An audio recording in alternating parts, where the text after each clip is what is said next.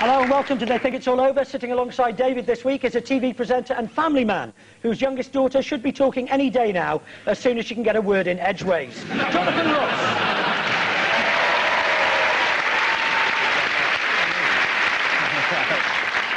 David's other guest is an author and politician who, as well as being president of snooker's governing body, got a blue at Oxford, although it did go in off the cushion. Lord Archer.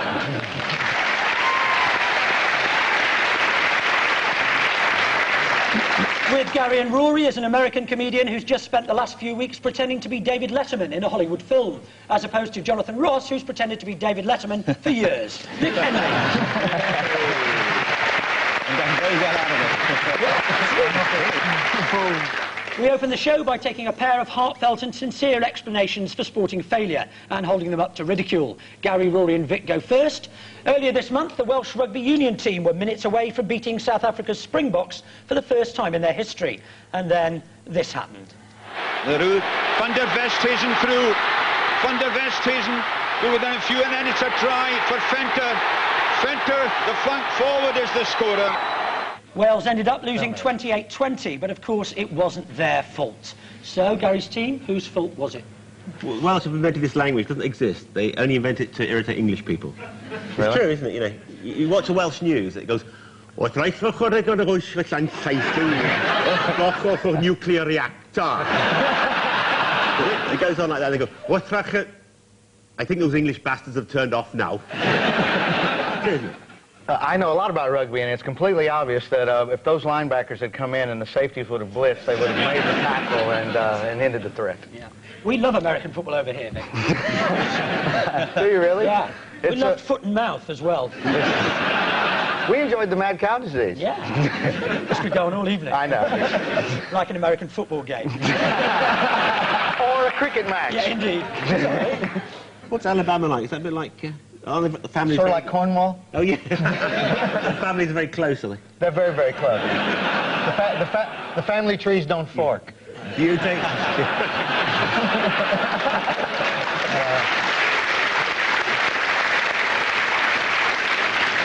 It must be confusing being from Alabama, seeing all these bright lights and not having a hood over your head.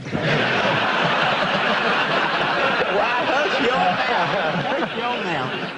Look, do you know much about sort of English sport? English sport? Yeah. I know cricket is thrilling. Only if you've dropped acid beforehand. Well, David, have you ever dropped acid? That's common practice. You've dropped plenty of other people, surely. I was watching a highlight reel yesterday to sort of get acclimated, and it was from '87, and no, I was from '87, and it looks nothing. He was blonde and fit. What's happened to you? It's the way I understand it. I hate the butting, but I've got a f***ing babysitter leaving soon. Do you mind if we get on with it? I'm not, honestly. I mean, That's right. I've always wanted to know, where do you get a f***ing babysitter from? Because I'm one of them. So you always like to be home to give the babysitter a lift, don't you, Jonathan? I think, was it something to do with a pitch invasion? Yes, Gazwell? It was like a sheep with no clothes. Streaker, wasn't it? It was sort of to do that. Yeah, I'll give you 3 points. Wales's coach, Graham Henry, blamed the defeat on a streaker. Henry said, "The streaker broke our concentration. The fool with no clothes on has a lot to answer for. The guy cannot be Welsh. He is an idiot who should be shot." And here is BBC Sport's desperate attempt to avoid showing that streaker. Kind of cold to be running about. And here's what they were trying to avoid showing you. Who says we don't cater for women on this show? There you go. Actually, to be fair, the BBC did want to show film of the streaker, but just before he ran on, they were outbid for the rights by Sky. 2 years ago, a streaker at the Yankee Stadium in New York was jailed for 3 months because he'd written abuse and it for mayor across his bottom. Thank heavens we don't have that law in this country. I'll leave it. OK, David, Jonathan and Geoffrey, your subject is Aston Villa and England's Paul Merson. Here is the much-travelled Merson scoring for his former team Middlesbrough against another old club, Arsenal, in the FA Cup last season. Through the middle goes Merson, and the goalkeeper's committed himself very rashly. Paul Merson surely for Middlesbrough. And he's scored against his old club. Now, with this season only a few weeks old, Paul Merson abruptly decided to walk out of Middlesbrough, and what we want to know is, what was his excuse for leaving the North East club? I didn't realise you'd need an excuse to leave Middlesbrough. Especially to go to Birmingham. It's Mayor of London you're going for, isn't it? Just as well, I feel. Is being Mayor of London kind of like being Boss Hogg on the Dukes of Hazzard? Yeah, that's right. He's on a joint ticket with Roscoe P. Coltrane. I'd win if I was. He was unhappy because he found out Middlesbrough could score from like anywhere on the pitch, couldn't he? And they were scoring dope and they were scoring smack. And that's what it was, though. Didn't he say that culturally they were the wrong people? Bad influences around him. Yeah, but I'll give you 3 points for that. The official answer, at least, is that he left to avoid all the booze and gambling at Middlesbrough. And who better to explain than Paul himself? I always use the phrase, if you're going to an hairdresser's for 7 days on the trot, at the end of the week you're going to have an haircut, and you know, if you're always around betting, even though it's not big betting and all that, if you keep being around it, you're going to have a bet. Must be a hell of a queue at his hairdressers, must it?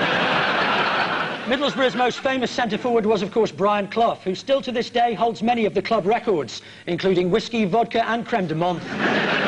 Brazilian star Emerson once stormed out of a Middlesbrough training session saying, "I'm not a horse," which was bad news for Paul Merson, who'd put 100 quid on him. So, at the end of that round, David's team have 3 points and Gary's team have 3 points.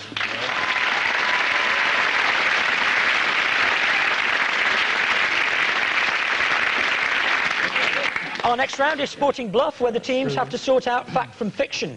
Each team member reads out a statement. The other team have to guess which fact is true and which two are about as believable as the plot of a Jeffrey Archer novel. Hey! Gary's team, your subject is the Tartan Army themselves, Scotland's Commonwealth Games team. Here they are, decked out in their kilts at the opening ceremony in Kuala Lumpur earlier this year. And Walker, the flag bearer, wearing his kilt. All the men, in fact, in kilts.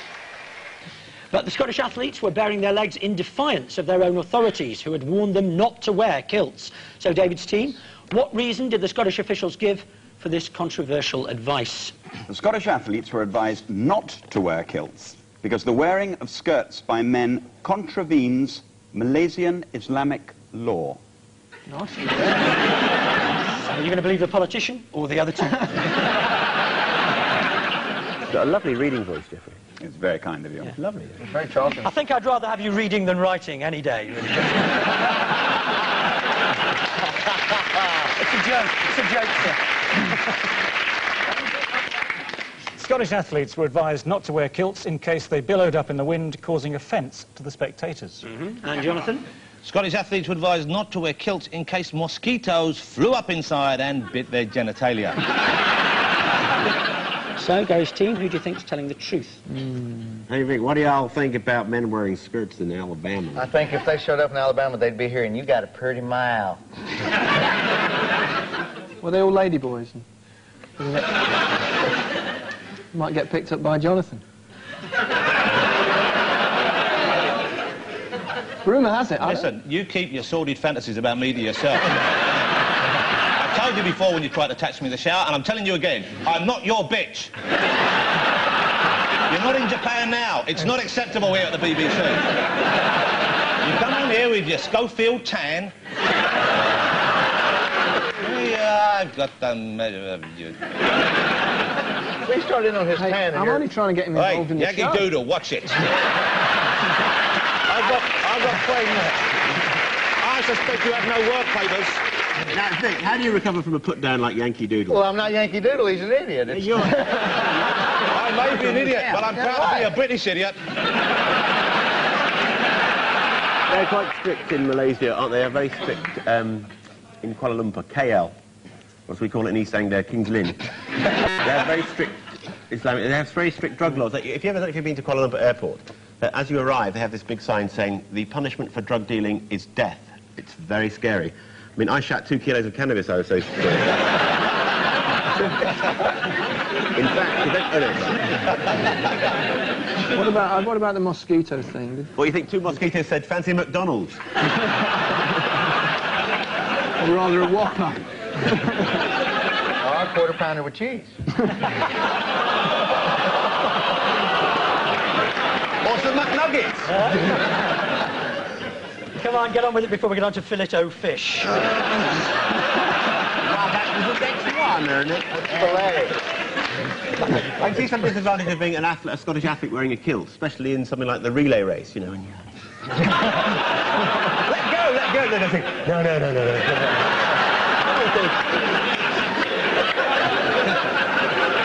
The happiest losers in all of sport.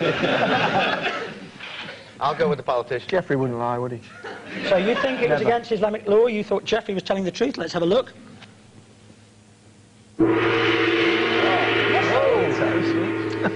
Have you ever been bitten on the balls by a mosquito? Yes. Because I have, and it took 2 days of lying in the sun with honey spread all over, but when it happened, the best night of my life. I tell you, I recommend the most highly. David's team. Your subject is Her Majesty the Queen. Here are some of her loyal subjects giving their all for Queen and country in the summer of 1998. One or two disagreements, and Campbell! No, the referee has ruled it out. And Markova Steam on Frankie Dettori. He completes a fantastic treble. Frankie Markova Steam has won it from Bosworthshire. Game separate. First game, top 12. So Gary's team. The Queen was said to be not amused when Sol Campbell's late goal against Argentina was disallowed. Gary?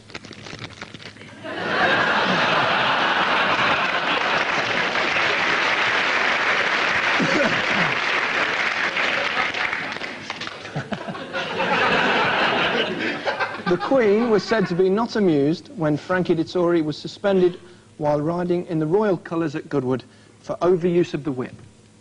The Queen was said to be not amused when Tim Henman was beaten in the Wimbledon semi-final by Pete Sampras. So David's team, was Her Majesty pissed off at Sol Campbell's disallowed winner, at Frankie Dettori's whipping disqualification, or at Tim Henman's dismissal? The Queen, I believe she was not amused by England's defeat, but I believe she found the Scottish result against Morocco, they left 3-0, she pissed herself at that one. Come on, Jeffrey, come on. We haven't heard much from you. Don't use any thinking time. Imagine you're writing a book. Just straight in there. Before I decide which one of the three, can I ask Vic a question? And it's about the World Cup, because you have, in the United States, the World Series. Yes, we do. Which I'm absolutely fascinated by, but as no one else in the world is allowed to enter except for America. Well, how can it possibly be the World Series? The same way it's the World Cup. The World Cup has 174 nations in it to begin with. But not the United States. The United States, yes, the United States is in the World Cup. Really? Yes, you I didn't. had no idea. Just because you didn't do very well. Why is there only one country in the World Series? Because we would kick the piss out of the Japanese if we played them.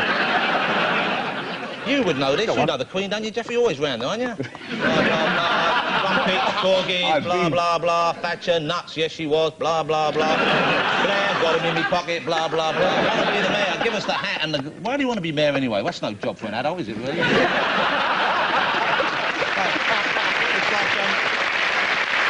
I tell you what, I can get us 3 points if you let me. Well, you know nothing. I think Vic. You think Vic? Let's see if you're right. This was the Sol Campbell, yeah? By jingo! Well, I said you moved. Well, I knew you moved. Yes, the Queen watched the Argentina match on television and was apparently sick as a swan when Sol Campbell's goal was chalked off. As well as being disappointed by England's defeat, the Queen was also upset to see Scotland eliminated and was, of course, completely gutted when Germany went out.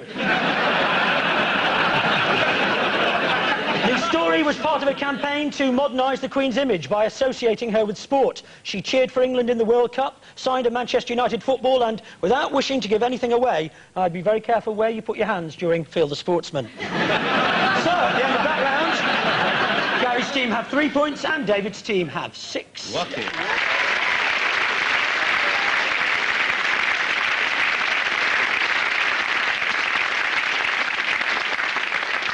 A letter here from the Sun from Audrey Gilbert of Gillingham in Dorset. Gary Lineker is both interesting and informative on BBC One's Football Focus, but why does he always look like he's wearing someone else's clothes? Audrey, that's ridiculous and patently unfair. Gary Lineker is neither interesting nor informative. In the this next round, we play some strange bits of sporting footage and ask the inevitable question, what's going on? Gary's team, cast your eyes on this. 3, 2, 1, go!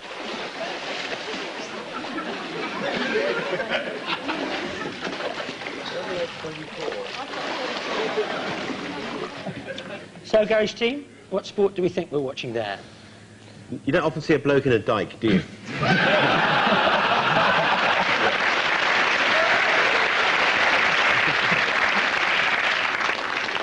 I think it was actually someone cleaning out David's moat. In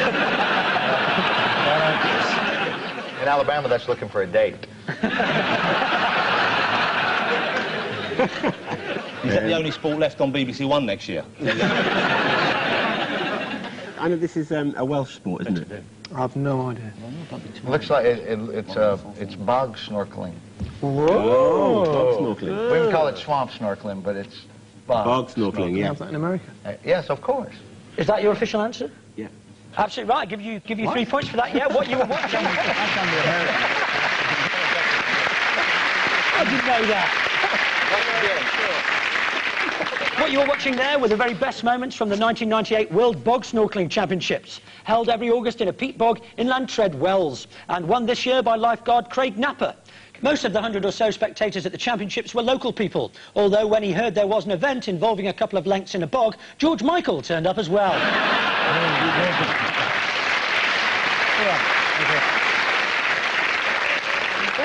David's team, it's cricket for you, but what on earth could be going on here?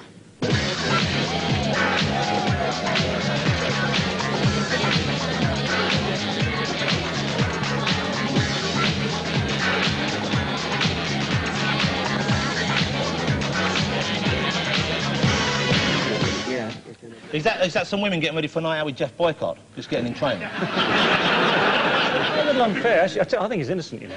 Do you? Well, because he's meant to have hit her something like 20 times, isn't he? And that would have taken at least 2 or 3 weeks, so... And no one was run out. If you listen to the music, which is so awful, I think they're complaining about the noise of the music in the flat below. In the flat below, yeah. You live in a flat, don't you? Flat. Yeah. Yeah. You got any problem with the heating? I know Black Mick who works in Tower Hamlets heating. Do you look after him? What day do you do your bins, Jeffrey? What? What day do you do your bins? Thursday. Yeah, it'd be every day when you're Lord Mayor, wouldn't it, mate? So, back to cricket. Is that Phil Tufnell's bedroom? I don't know. I mean, you tell me, David. It's closed. It's got to be closed, isn't it? They were showing socks, close-ups of socks. When else do you see close-ups of socks? Apart from in the very specialist movies. Not normal, is it? They'll be launching, must be next year's World Cup, something like that. Absolutely correct, yes, I'll give you 3 points for that. That was...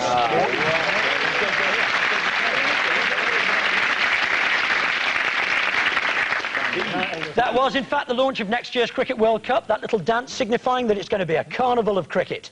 The World Cup will take place in this country next summer and will feature all 7 big cricketing nations, of which the top 6 will go through into the Super 6 final. Oh, dear. Regrettably, England batsman John Crawley was attacked the other day by 4 youths while on tour in Australia. Instinctively, he applied his England training, swung wildly a couple of times, decided it wasn't worth fighting back, and collapsed. And so, at the end of that round, Gary's team have 6 points and David's team have 9. Yeah.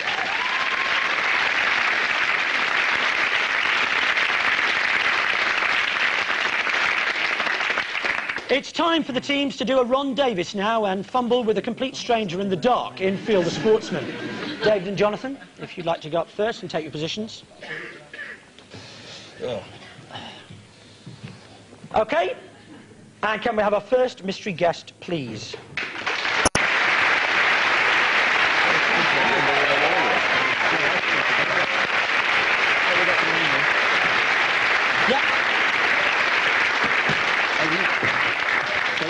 Yeah, really.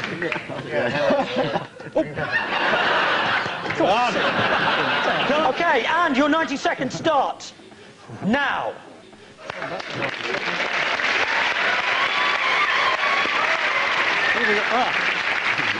This way. That's a stupid thing. What's going on? So how would you like it done? A little bit off the back, a little bit off the side? Make sure you hold this thing up. Oi, what is that? I've got a hamster strapped on now.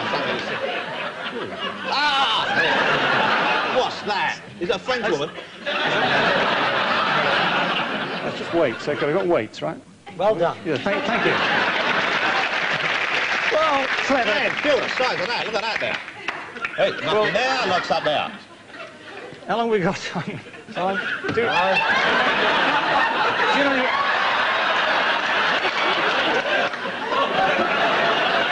Jonathan, did you swallow some of that powder? I'll tell you what. I don't know what he is, but he likes me doing this, don't you, cheeky little monkey?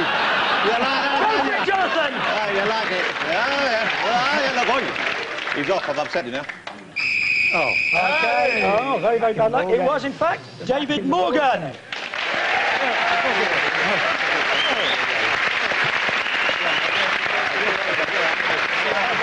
are you doing down there? That's David. What's happening here? Very good.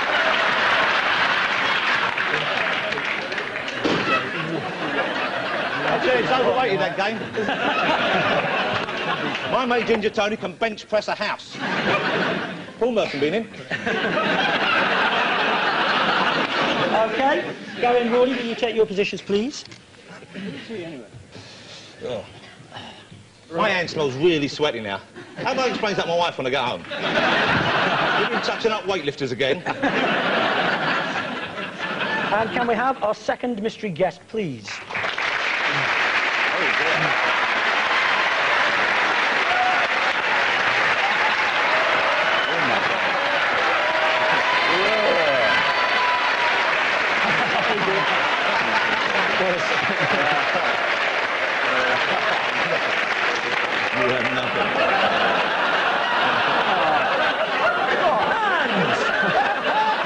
What is it?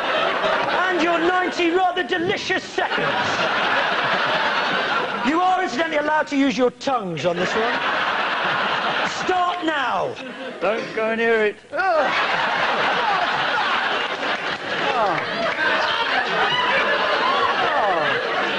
That's going to feel a lot better.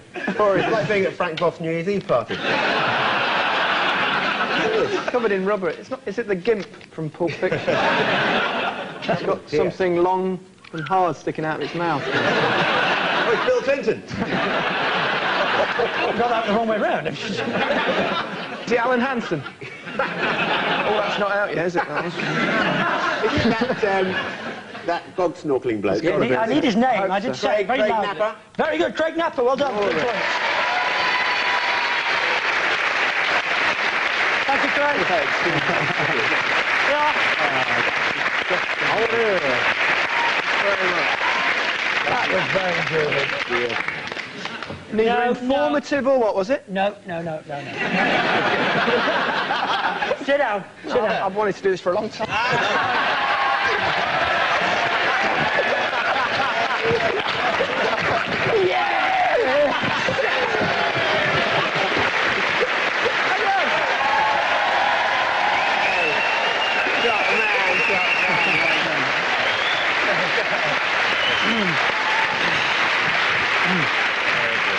So, at the end of that, David's team have 9 points, and Gary's team have 9 points.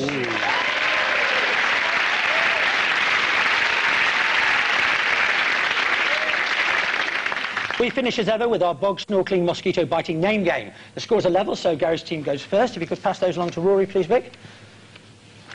And your 90 seconds start now.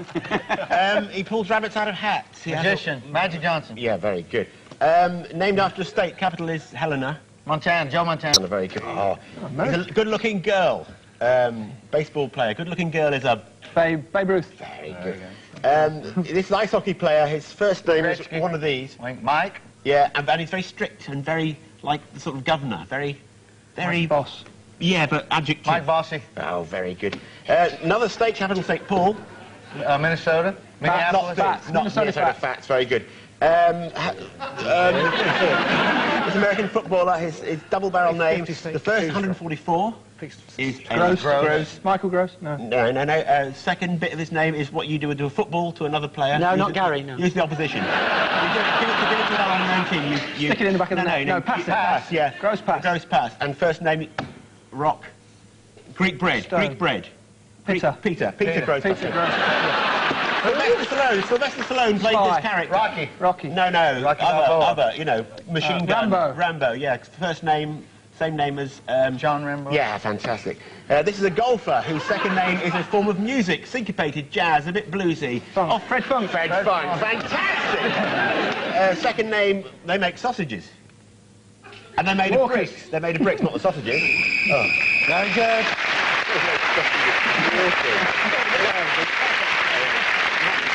OK, so David's team needs 9 points to win. If you pass those envelope along, please. I'm sure you'll have no trouble doing that. Thank you, Jeff. OK, you have 90 seconds to get as many names as you can, and your time starts now. It's a tennis girl, very pretty girl, blonde. She was unseeded. I'm sure some lucky bugger's got to her since then. That's right, well done, you. He's got the first bit you've got, the Ponzi bit that we don't talk about, and he's... Lord. Yep, and he's like a big eagle. You can see, and he sweeps down, he picks up a cricket player, and he takes him up to his lair, and he whips him limb from limb. Like a big bird, but not an eagle. Another one. Hawk, Lord Hawk. Yes. Lord Hawk, captain of... No, you're dozy. Here we go. It's like the other team in Liverpool, but it isn't the team with Liverpool in the name. Everton. And the first name's a really boring bloke. You might make a car, one of the electric batteries. There you go, that's it. Billiards. What's billiards? Oh, you'll do billiards. Don't get this. Well, don't guess first. I've got to do something. This is Benny Billiards. Come on. His name, it's a very common name, name. Yeah, oh, that's it. And yeah, well done. You'll be there, I'm telling you. Okay. Are you free? Are you free? Are you free in Australia? Are you free in John Inman. Well, it's Australia, not Sydney. Oh no. Melbourne. There we go. Rock with me, will you? This bloke, named after a hedgehog, went very fast. Second name, possibly a chicken dish in a restaurant. I don't know. I've never heard of him. Hedgehog. Bing, bing, get the rings. Go on, mate. Now. You must have played it. Come on, little hedgehog bloke. Cheeky little fella. Not Nintendo. Well, there he goes, 3D. But whack, they get a ring. You know. You've got an audience here, mate. These two. Demoralised by your poor performance. It was a great clue, Jonathan, but you're dreaming if you think either Lord Archer or David Gower are going to go, is it Sonic? So David's team have 14, but the winners this week are Gary's team with 17.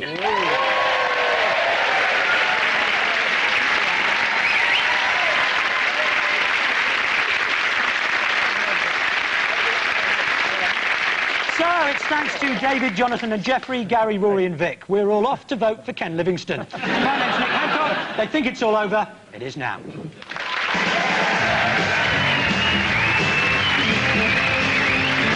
Next up tonight on BBC One, Paul Whitehouse and Tony Curtis all talk with Clive.